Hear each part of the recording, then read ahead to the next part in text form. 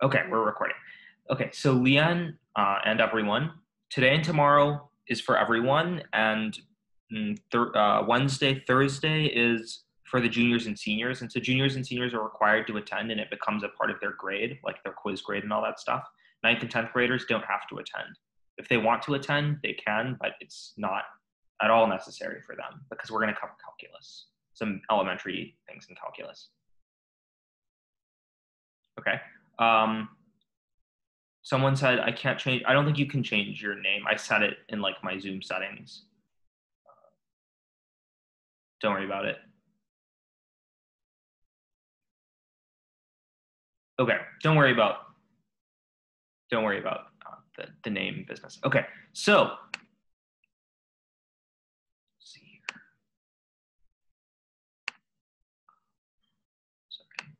What about English? I don't know anything about English. I could not tell you. So yeah, sorry, I have no clue. Okay, so you all should be able to see my screen at this point. Yeah, so if you have a question about English, ask, how do you do this? There we go. If you have a question about English, ask Pratik. Sorry for the lack of a better answer. I'm still a bit not woken up, so.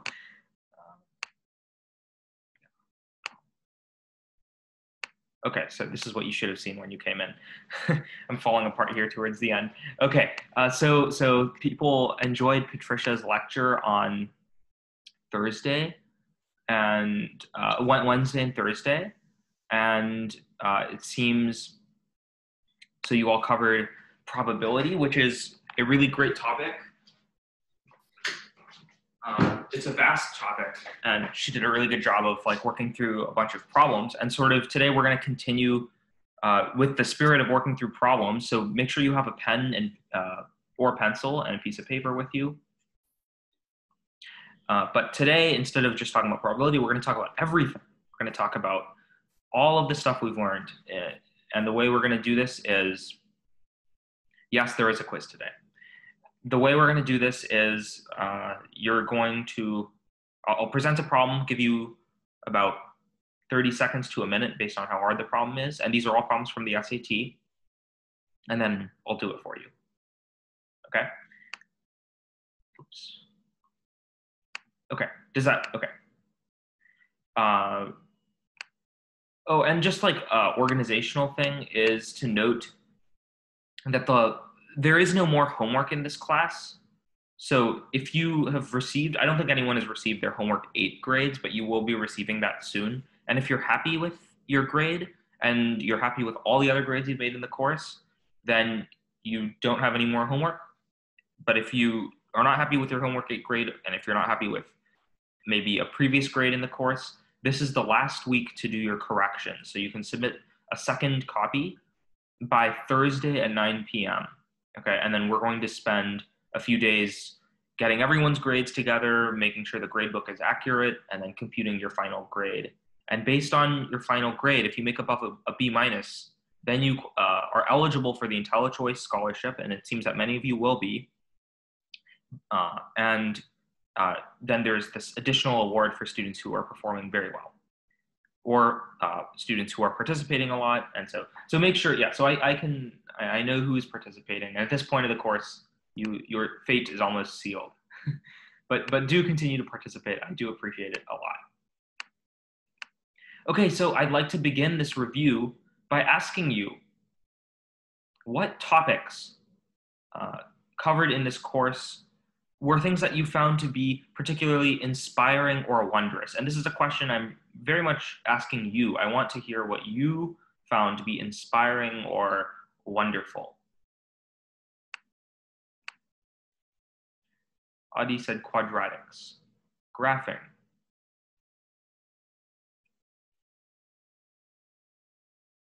More graphing.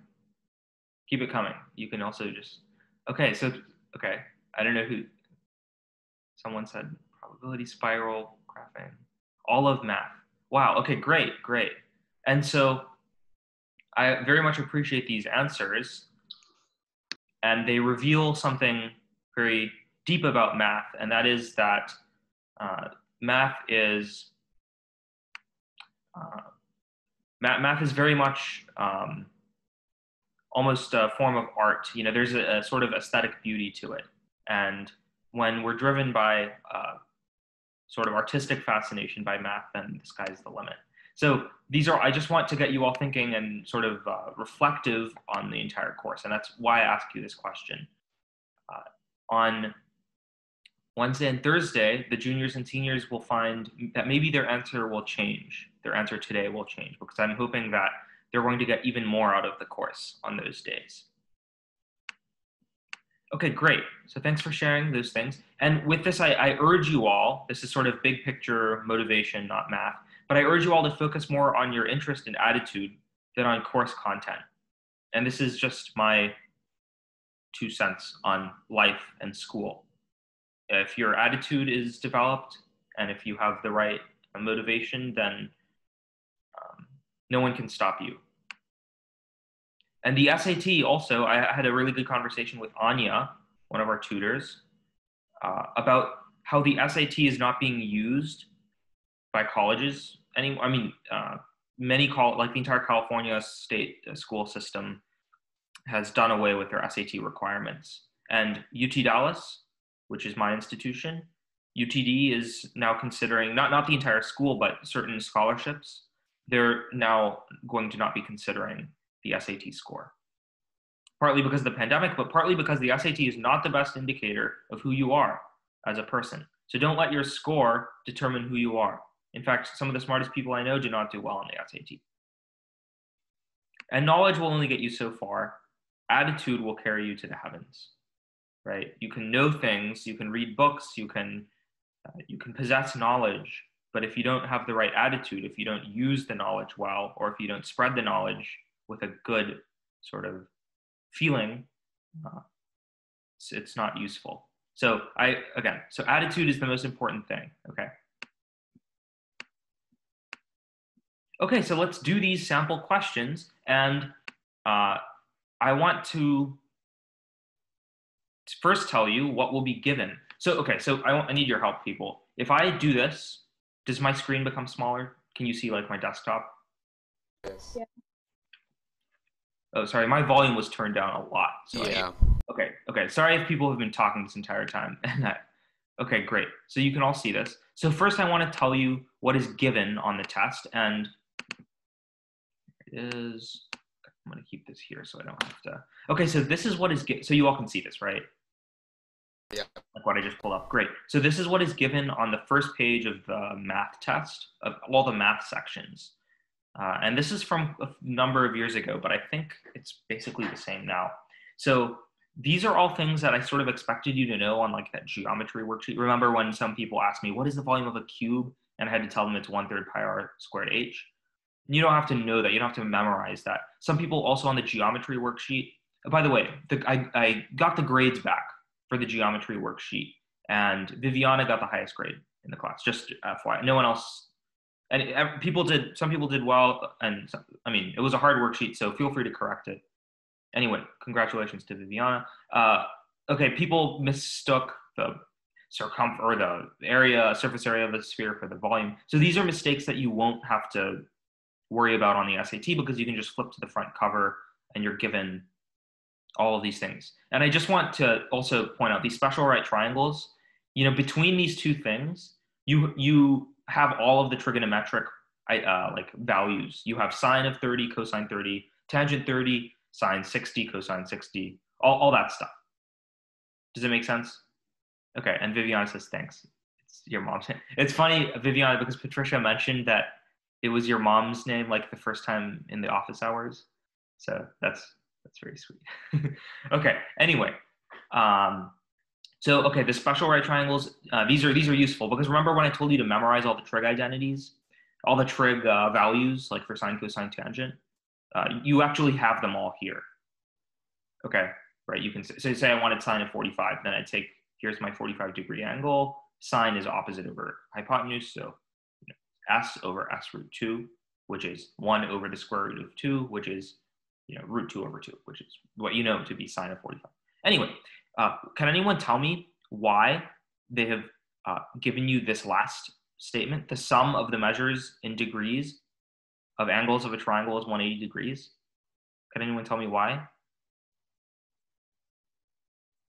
It's more significant than you think, and they're actually really smart to do this. But no, Adi, it's not because it always is. In fact, I gave you an example. I gave you an example of when it isn't always the case. In fact, here, can you see my screen? Look, I showed you this example. Look, 50 degrees, 90 degrees, 90. Is the sum 180 degrees? No, it's 230 degrees. 90 plus 90 is 180 plus 50 is 230. So why would they tell you that the sum of the measures of the degrees, of the angles in a triangle is 180 degrees? It's more mathematically significant than you think. Is this flat space? No, it's round. And so what are they telling you? We talked about this in the geometry week. I was hoping that people would catch this. But when you define that the sum of the measures of degrees in the angle, the angles of a triangle is 180 degrees, you're making a statement about flat space. You're saying that we're working in Euclidean space. Anyway, that's why they say that. They don't want you to think that you're working in curved space. It's more mathematically significant than you think. Anyway, the SAT people are smart, even though sometimes it seems not the case.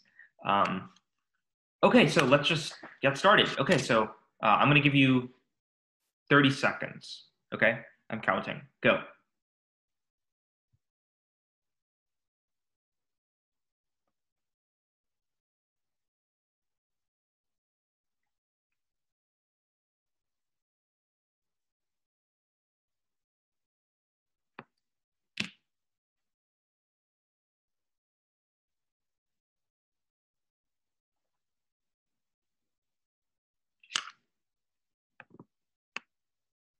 Okay, time's up.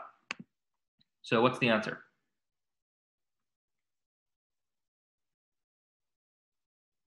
D. Adi says D. Okay, I actually don't know because I was drinking my tea while you while you answered this. So let's do it. Let's do it together. What? Okay, so Adi says D, and someone said A. Matthew said A. John Up said A. Okay, so what? Which of the following is equal to 0 for some value of x?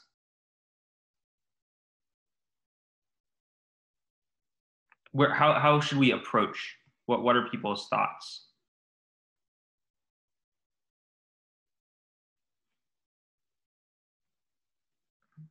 Just plug in 0 for x. So what they're asking is which of the following is equal to 0 for some value of x. So it's not saying what does the expression equal when x is 0. Those are two different things. Well, it could be no. It actually so okay. So I haven't done this question either, but the what they're really asking is which. So it won't be possible for some of these things, apparently for 3 of these things, to be 0, right? For example, it's because the absolute value is always greater than 1, right? You know that answer choice B cannot be 0, right? Because x plus 1, I don't know how well my cursor shows up, but this thing is always greater than 0, right? Or equal to 0.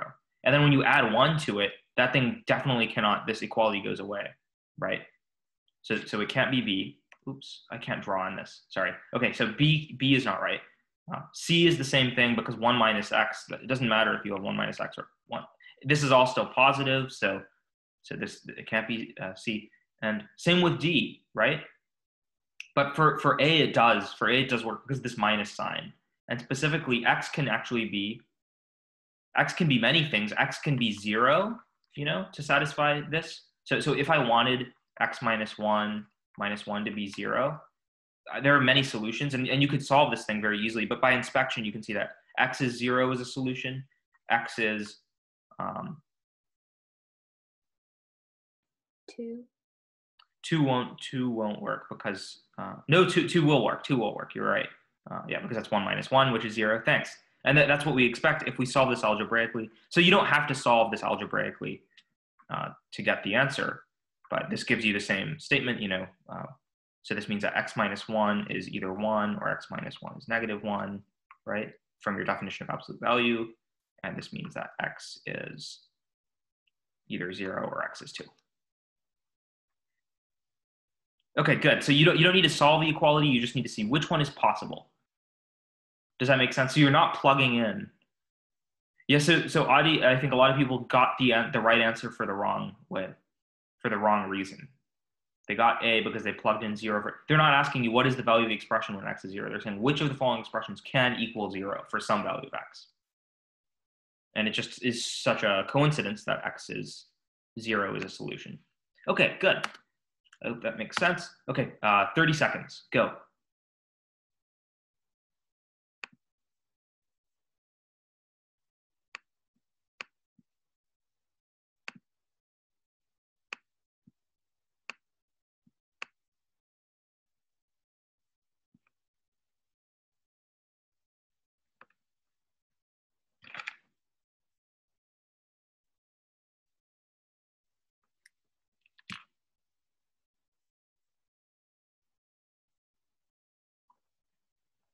Okay, stop. Who has an answer? A. People are saying A. Okay, so what really is this question? Okay, Robin says A. That's good. Let's see. First of all, what type of equation is this? Is it linear, quadratic, cubic? It's linear. So Adi said linear algebra. Linear algebra refers to an entire class of algebra. So yeah, you just call this a linear function. Okay, good. And so they're asking you to find this parameter b. And if they're saying that if f of x is 6, then what is it? So really what you have to do is first you have to find b, given this piece of information that f of 6 is 7.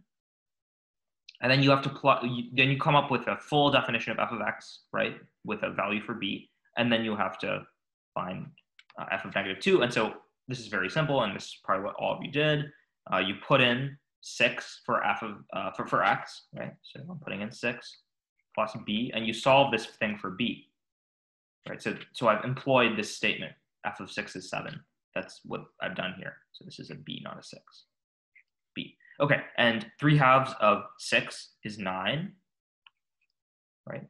And then solving this for b, sorry, equals b is negative 2, right? So your full definition of f of x is 3/2 x minus 2, and now you plug in negative 2 for x, and you have 3/2 negative 2 minus 2, and so this is what?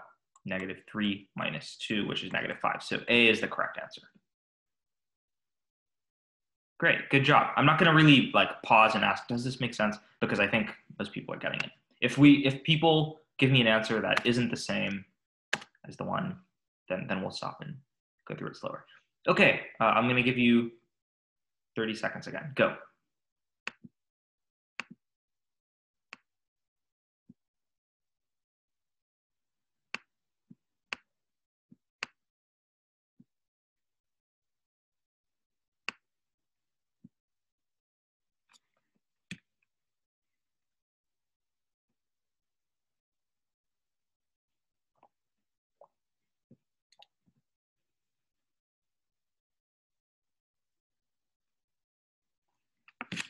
Okay, I'm not sure if that was 30 seconds, but stop. And does anyone have a solution?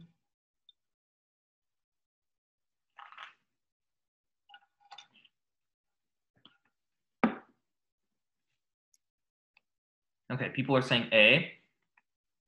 So this is just our good old friend, a system of linear equations. So Adi, this is truly linear algebra.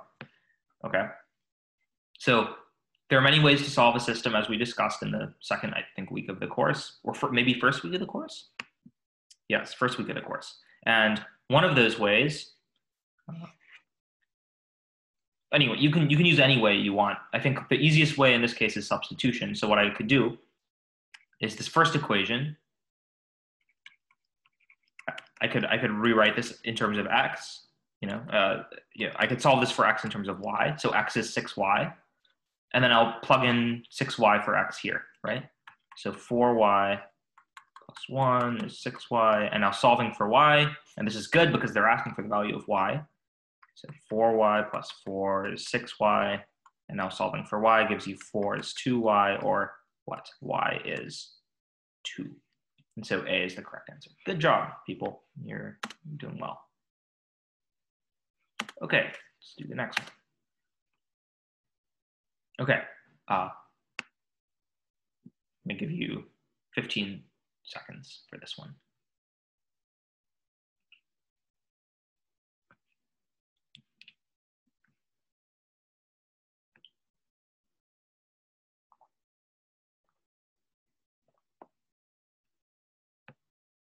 Okay, time's up. That was 15 seconds. This really shouldn't take as long because this question, okay, so people are saying B. Really, this question is asking whether you understand the notation of functions. And okay, it looks like many people are saying B. Thanks for that. So when they change the argument, right, when they ask you what f of negative 3x is, you literally just plug in, instead of x, you know, so here we have the original function for x. Instead, every time you see x, you just plug in negative 3x. So literally this becomes, instead of, so f of x is this, and now I'm going to replace this x with negative 3x, right? It's just a matter of keeping everything straight in your head. Okay, this is becoming that. It's just a substitution, and then you find out what this is, and this is indeed what people are saying, b 6x plus 5. Good job, people. So far, things are going smoothly. And the amount of time I'm giving you is about the amount of time that you should expect on the SAT. Okay, I'm going to give you 15 seconds for this. Go.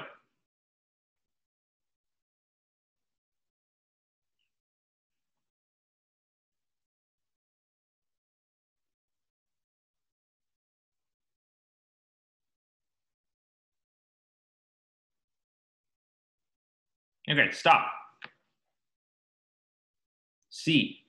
People are saying C. Okay, let's see. So let's see. Okay, so really, literally, just this is even easier than factoring, right? Because we are going the other way. And so, how do you do this? You FOIL. And so, what I would do is just so it's all one step. I would you can, it doesn't really matter, but I can multiply 3 by 3. So one of these things can absorb this 3. So maybe 6x plus 3, right, can be the first term. I could have also written, you know, distribute, multiply by 3. Anyway, you don't really have to do that. You can keep the 3 out. Okay. So this is what you have to FOIL, and this is 24x squared. So first, outer plus 12x, inner plus 3, last. And this is 24x squared plus 18x plus 3. And that is indeed C. Good job, everyone.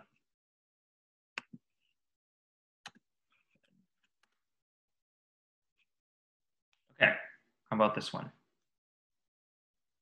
I'll give you 30 seconds for this. Go.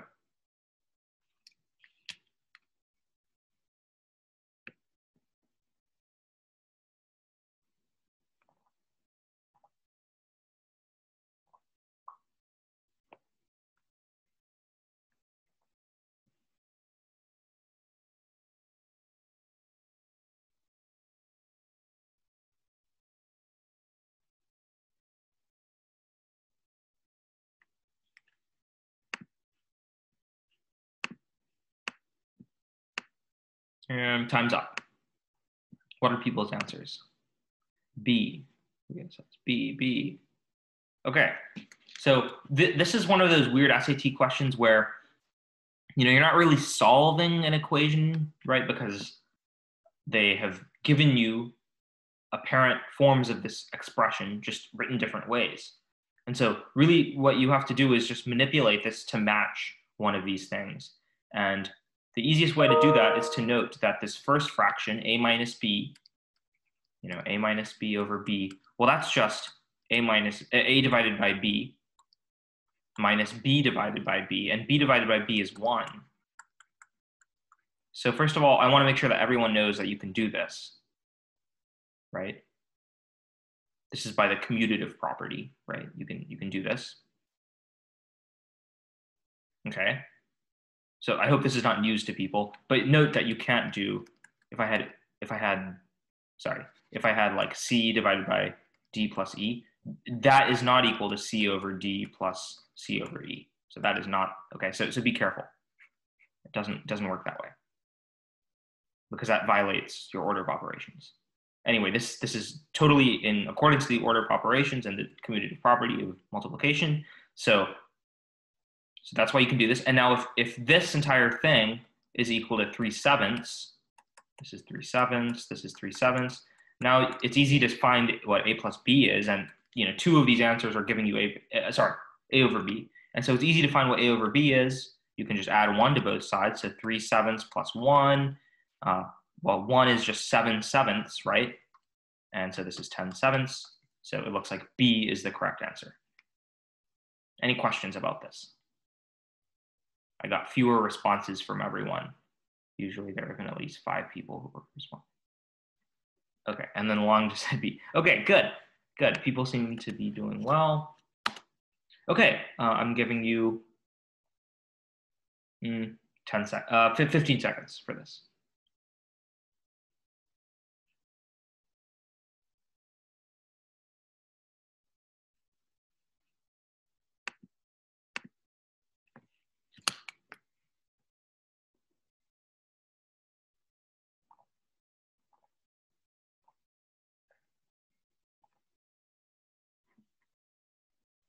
Okay, stop. So what are your answers?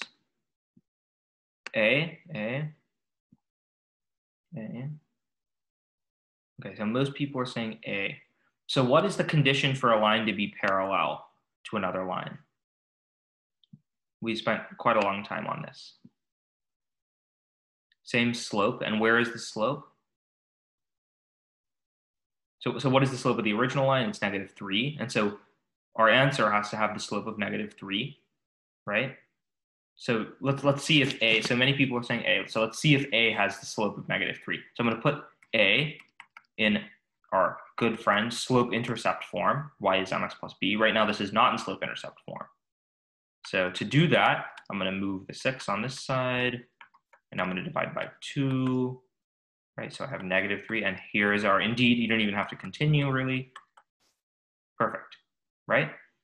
But how about, you might be confused, you might be attracted to answer choice B, but be careful for the sign, right? If I looked at B, if I rewrote this, it would be y is 3x minus 7. And many students would look at B and say, oh, I see a 3 and I see a 3 here, so that must be the right answer. But don't do that, because the sign, these are definitely not the same. These lines are definitely not parallel because their slope is not the same. It differs by a sign, which is significant. Can anyone tell me what the slope of a perpendicular line is? If the slope of your original line is m, what is the slope of a line perpendicular to that? Can someone tell me? -1 over m. Good, thank you. I think that was Aruhi. Good job. Yes, so this gives you a line that is perpendicular. That's the sign for perpendicular to the original line. Good job. Just want to refresh. So I hope all this is coming back. I hope you can see that the homework questions I've been giving you are quite a lot harder than this, I think. So you all are well prepared. Okay, how about 10 seconds? No, sorry, that's not fair. 20 seconds, go.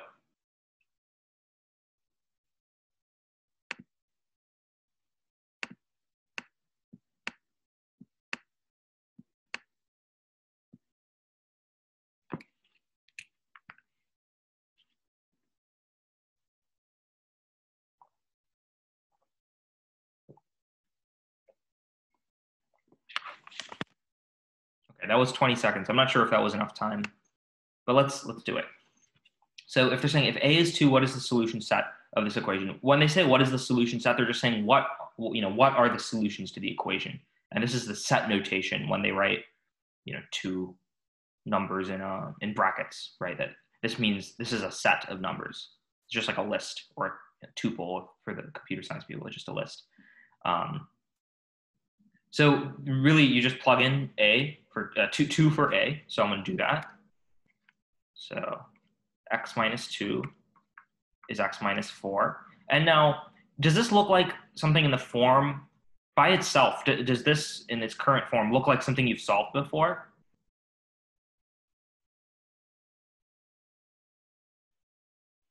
I would say no, right? We haven't really solved equations with square roots in them, but what you have done is you've solved equations with squares in them. And so what I would do is I'd square both sides of this equation, which is sometimes a mathematically risky thing to do because you lose a sign. But anyway, let's forget that for now. And if you square this, then the square root here goes away.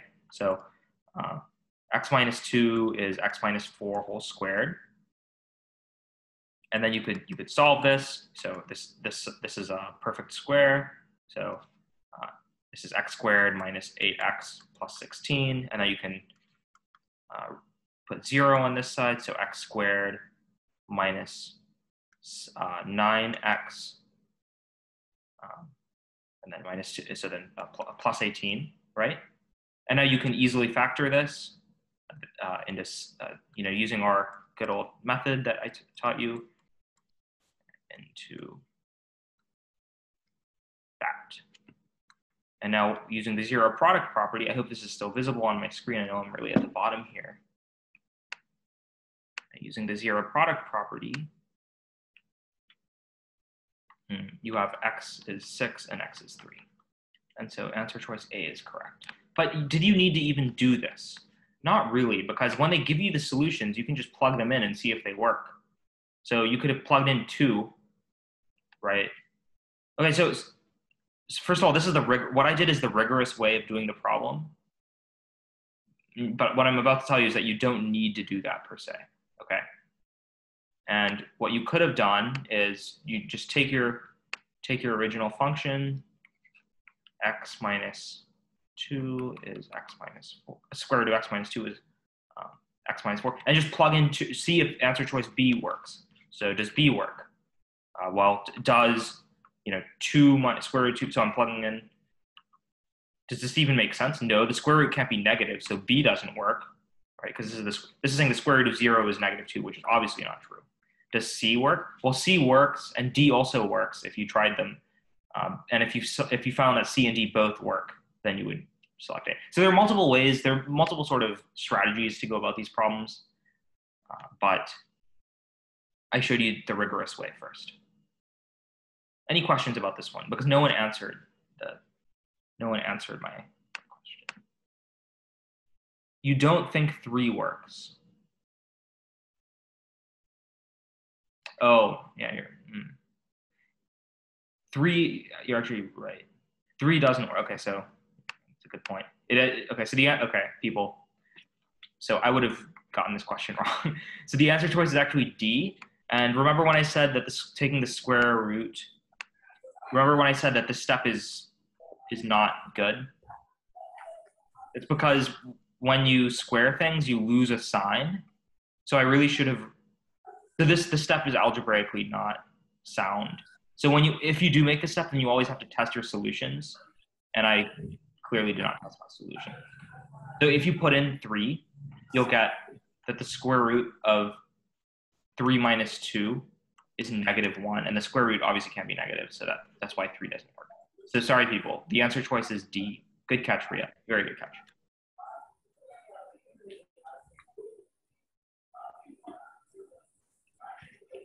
Thank you.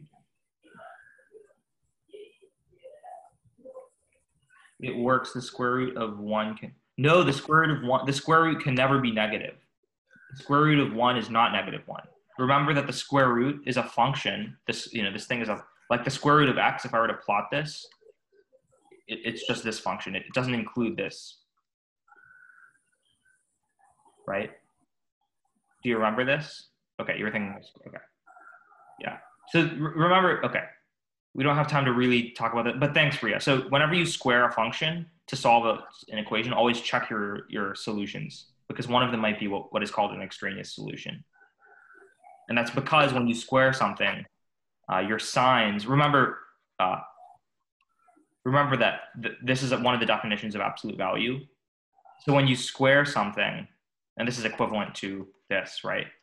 When you square something, you lose the negative sign. Okay, so you have to check your solution. Anyway, that was a good question for me to with me. Okay, people. How about this one? I'm going to give you, let's say, 25 seconds. Go.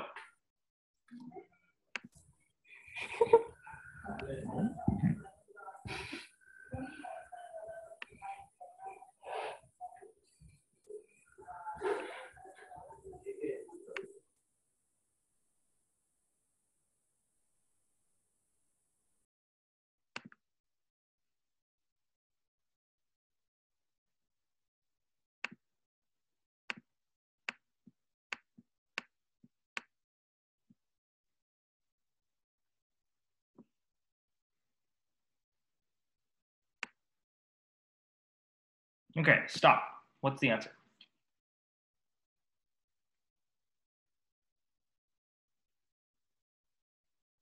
I don't know how much. Adi, I'm not sure how long that was. Okay, so Adi says D. Maria says A. Sorry, that's actually Viviana.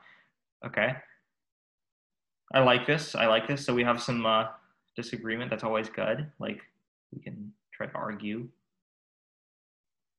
So one way, if you're given the answers, obviously one way is to plug in these answers into your equation and then see if you get a correct statement. That's definitely one approach. But doing that is really a pain here because these are such bad numbers in a sense. You know, adding 5 to 55 ninths is hard. Okay, Matthew says D. Okay, so let's see. Okay, and then Viviana said, wait, no, D. So it looks like D might be the answer. But looking at this, can you immediately eliminate one of these answers? Audie said B. Okay, you can eliminate B.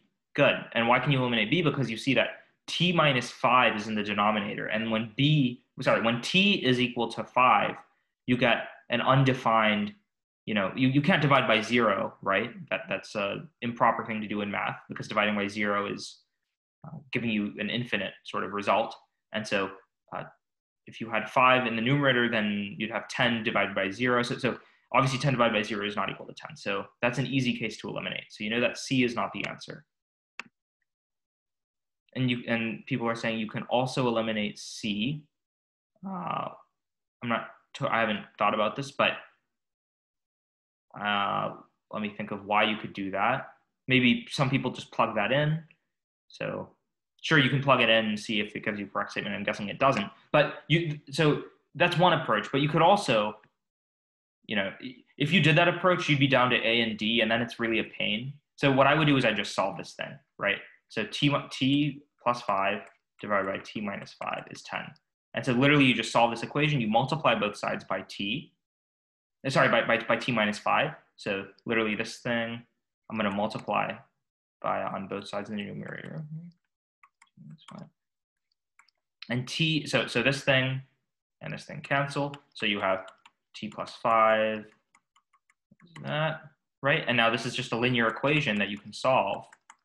So 10t minus 50. I'm going to subtract by t on both sides and add by 50. So I have 55 is 11t.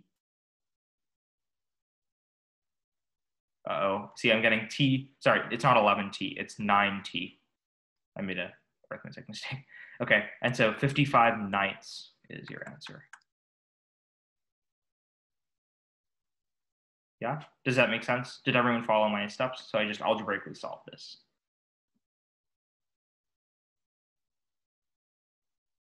Okay, I hope that made sense to people. So D is the correct answer. Seems like most people got that. Good. Okay, I'm giving you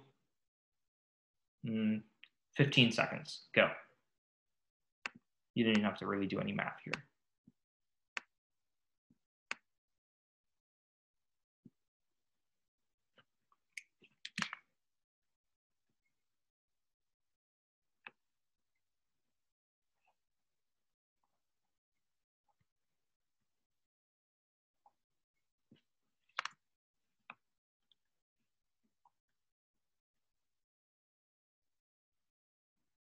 Okay, that was, I think, 20 seconds or so. So how are people, can someone turn on their microphone and explain to me how they're thinking about it? Because many people are saying C.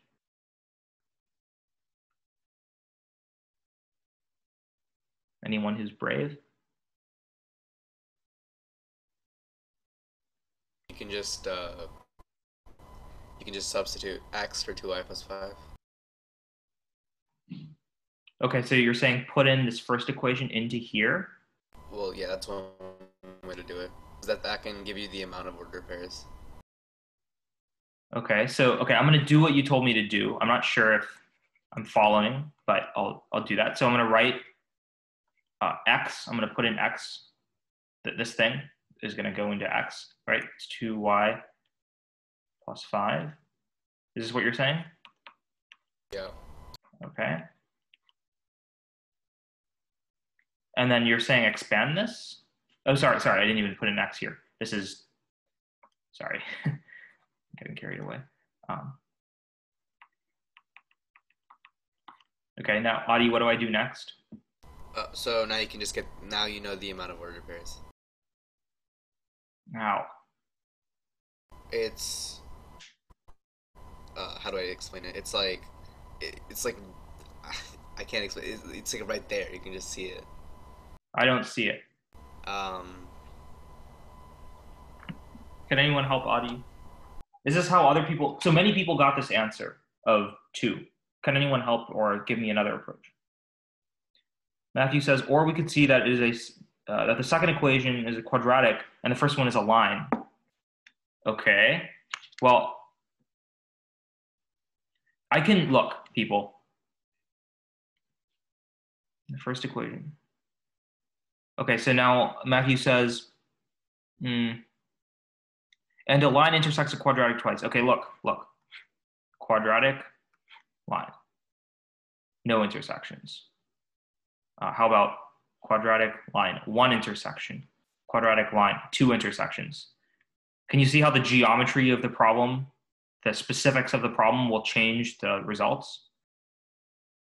So this is not just looking at this and saying, oh, it's a quadratic equation. You know that quadratic equations generally have 0, 1, or 2 solutions, right? So first of all, you can eliminate D because quadratic equations don't have an infinite number of solutions. But you can't just say all quadratic equations. This is, you're right, Adi, this is a quadratic equation, but you haven't shown that this really has 2 solutions. So one way to do that, one way to show that something has 2 solutions is to find the discriminant. So you could simplify this thing, right? And you could just expand this, and I'll do that for you. So 4y plus 10 minus 3. Tell me if I'm making any algebra mistakes, right? This is the same thing. So y, and then you can expand this. This is kind of a pain. Plus 7, 2y plus 13. Okay, so this can be expanded, and then you'll get a quadratic equation, and then you can find the discriminant b squared minus 4ac. And if this thing is positive, then the answer is C, right? You have 2 solutions. If this thing is 0, then you have 1 solution, and it's B. And if this thing is negative, then your answer is A. So that's one approach. Another approach is you can graph these things. That actually might be easier. Okay, so there are multiple ways of doing this. I think I'll do it this way because this is like, I've already kind of set it up, right? Okay. So I'm going to simplify this. Sorry, this might have taken more than 15 seconds for people. I should have given longer. Okay, so this is, 8y squared, right? What's 13 times 4? Can someone help me? It's 52, I think. Yeah. It's supposed to be 14, not 13. Oh, is it 14? Oh, you're right. Good catch. That could have really messed me up. Thank you. Okay, thanks. Yeah, because 9 plus 5 is 14. Good. Okay. Okay, good. So first, outer. So what's 14 times 4? Can someone help me? 56. Good. And plus for the inner term, 14y. And then what's 14 times 7?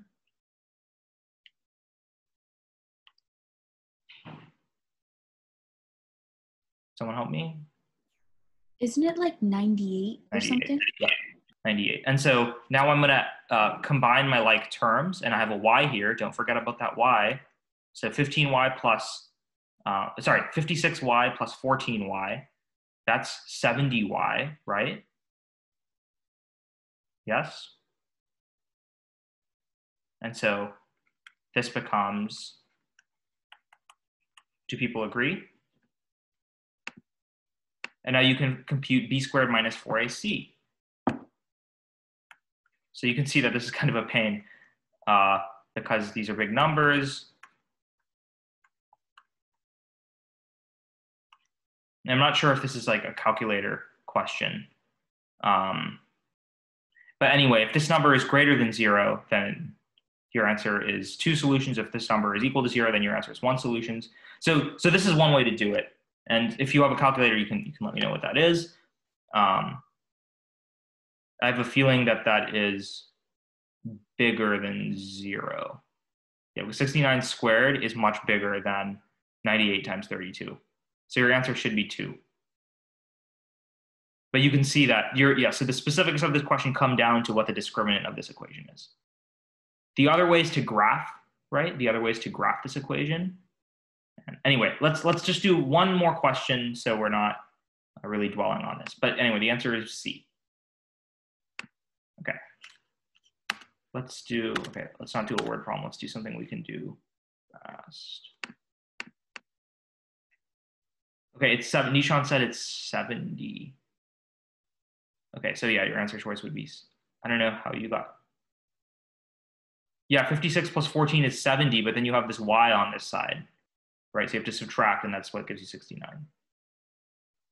Yeah. Okay, no worries. Let's do this one last question, and then I'm going to send you your quiz. Okay. I'll give you 20 seconds. Go.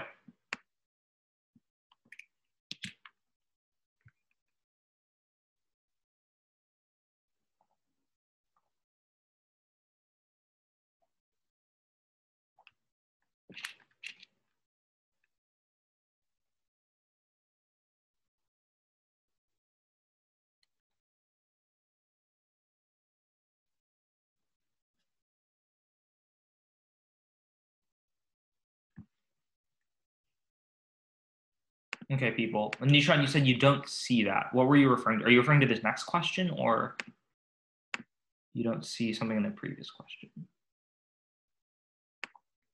The last y. The last y? Okay, people. So sorry, I'm going back. Continue on this if you, Nishan. Look, we had 2 equations, right?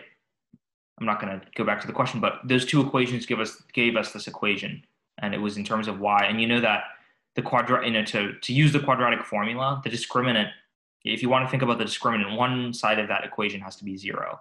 So that's why I had to subtract by y on both sides to give me 0 on the side of the equation. And 70 minus 1, or 70y minus y is 69y.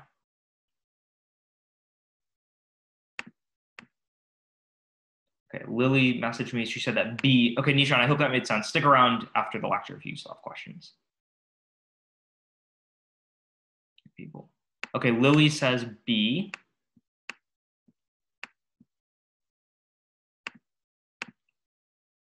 Okay, Nishan gets it. Good. Okay, so now they're making you solve really a system of, remember how we were solving systems of linear equations? Now they're making you solve a system of nonlinear equations. These are quadratic equations.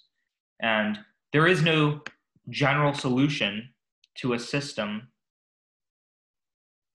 Well, there is a general solution to a system of quadratic equations, but it's not one that we've explored. And it's not one that's captured in the field of linear algebra. So here we sort of have to eyeball it. Let's see what we can do. And what is true about these intersection points? So I'm getting all sorts of answers. Okay, so let's just do this. So if you want to find the intersection of 2 graphs, generally what you do is you set them equal to each other. So if I have f of x and g of x, I'm going to set f of x equal to g of x, and then find the values of x, right? Find the values of x that satisfy this equation. And so f of x is 8x squared minus 2. G of x is minus 8x squared plus 2, right? And now this is a quadratic equation that you can solve for x, right? And so you would have 16x squared equals 4. So x squared is 1/4, right? 4 divided by 16 is 1/4. So x is plus and minus square root of 1/4, which is plus and minus 1/2. So k, right? They're saying that the answer, yes, they're saying that k, so basically k is 1/2, right? Because your solutions are at x is 1/2 and minus 1/2. So the answer is B. Any questions? B. Okay, good. So sorry if today was kind of boring. This is, we could have done this for like the entire course, just like, okay, let's do a bunch of SAT questions. This could have been every day of the course, but I didn't want it to be that way. I wanted it to be more like enriching. And so I hope that you can see that everything you've learned in this course will help you greatly on the SAT.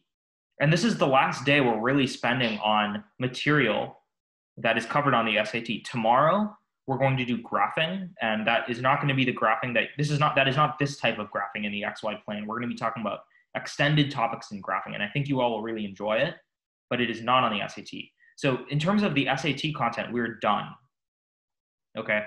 But do attend tomorrow. There will be a quiz. You will be sort of graded. And let me send you your quiz now for today. But do people have questions in the meantime? Does it matter if we solve this question differently than the way you did it? It does not matter. Did you get B as your answer? Yes. Then it really shouldn't, but how did you do it? Let me pull it back up. Sorry. Is this a Ruhi? How'd you do it? Did you put, go ahead. I set f of x equal to 0, and I just solved it that way. That's also a good way to do it, because you know that this line is the line y equals 0. So that's why you can set, so that absolutely works. You know that both f of x and g of x on this line equals 0. So that definitely works as well. Yeah, so you can just say that 8x squared is 0, and then this will give you the same plus and minus 1/2. Good job. Yeah, that absolutely works. Yeah, that wasn't me. That was a different person. Like, I'm Ruhi. Okay, sorry, Ruhi. Your voices to me sound really similar. That's not the first time I made that mistake. Sorry, my apologies. On the quiz, it says to write a message to Christian, but then it says if you've worked with John. Okay. You can